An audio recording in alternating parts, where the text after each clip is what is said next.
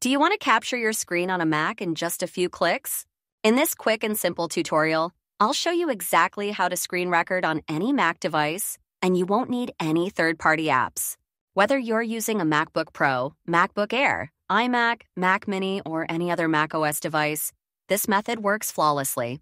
So we will be using a combination of 3 keys, and you want to click on Shift, Command, and number 5 at the same time, and you'll see this little toolbar appear over your screen. The buttons on the left are related to screenshots, but we don't need that. You have the option to capture the entire screen or a selected portion of the screen. If I click on this selected portion, then I'll be able to use my trackpad or mouse to make a selection on what I want to record on my Mac screen. Or if you're doing a tutorial, just like I'm doing here, just select the Capture Entire Screen button here and then click the Record button at the right side. Your Mac screen will now be recorded, and you will see this little icon in the status bar at the top. It will be a circle with a little square in it, and that's an indication that your screen is currently being recorded.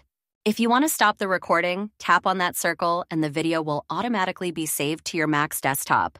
Here it is, and that is how we can screen record our Mac. And if you found this video useful, please consider leaving a like because it would really help me out.